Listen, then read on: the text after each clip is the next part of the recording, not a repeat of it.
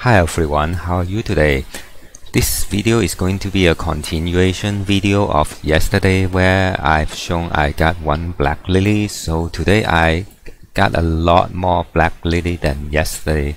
Let's see how many I got. I got 1, 2, 3, 4, 5, 6, 7, 8, 9, 10, 11, 12, 13, 14, 15, 16, 17. So I got 17 black lily since yesterday. I haven't bought any black lily, so these all were grown in my island.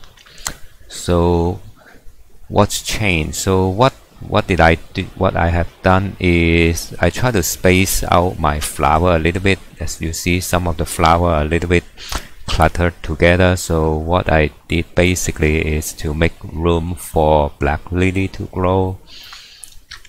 So if you take a look at this row here, you see this center row. So I emptied out this center row so black lily can grow between yellow and red lily.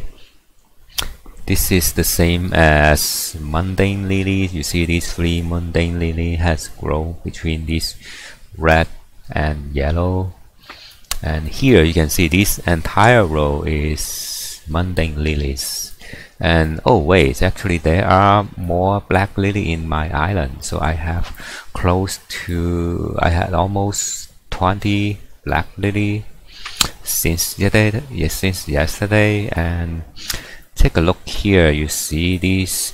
So I placed this glass block on top. So basically what I'm doing is I'm experimenting how to auto farm this.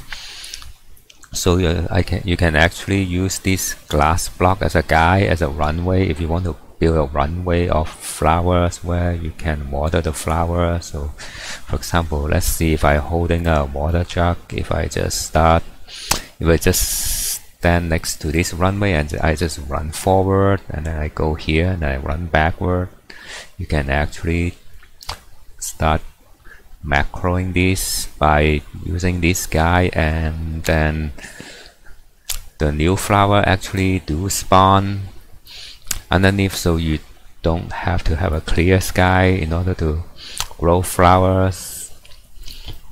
And I also start and doing another experiment here. So this is kind of similar. So I built a glass block on top just to see if flower will grow underneath this. So that's it. So I will make more video once I created an auto farm for different kinds of flowers. And please subscribe to my channel for more Roblox island updates. Thanks for watching.